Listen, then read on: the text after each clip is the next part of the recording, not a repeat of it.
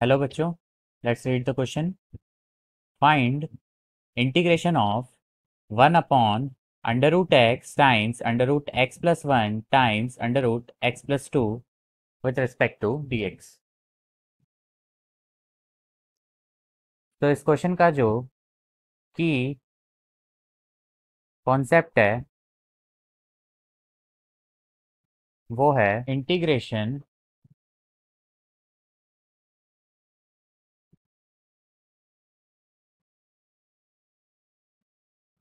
Bye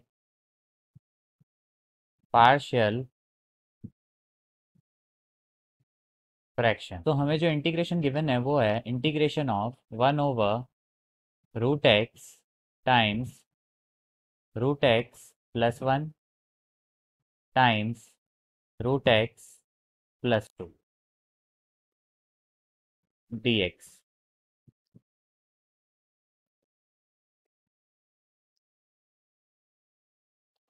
तो solve करने के लिए late √x is equal to t, differentiate करते with respect to x, so dt by dx would be equal to √x का differentiation 1/2 √x which is equal to 1/2 √x की value again हम t substitute करेंगे।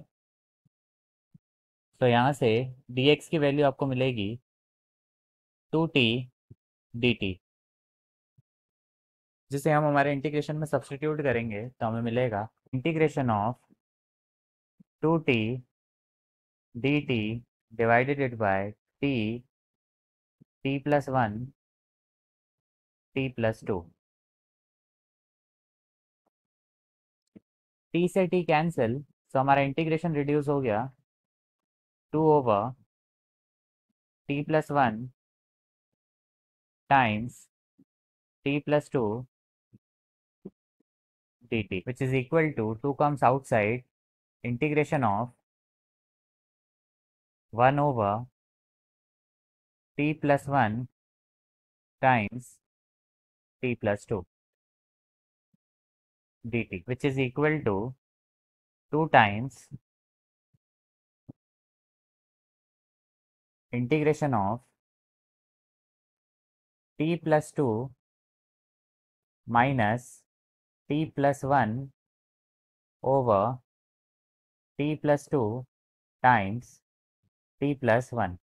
इसे हम इस तरीके से लिख सकते हैं क्योंकि माइनस टी से प्लस टी कैंसिल होगा और 2 - 1 1 ही होता है, and D T which is equal to 2 times, अगर इंडिविजुअली हर एक के नीचे t+2 और t+1 रखेंगे, सो t+2 bye t+2 times t+1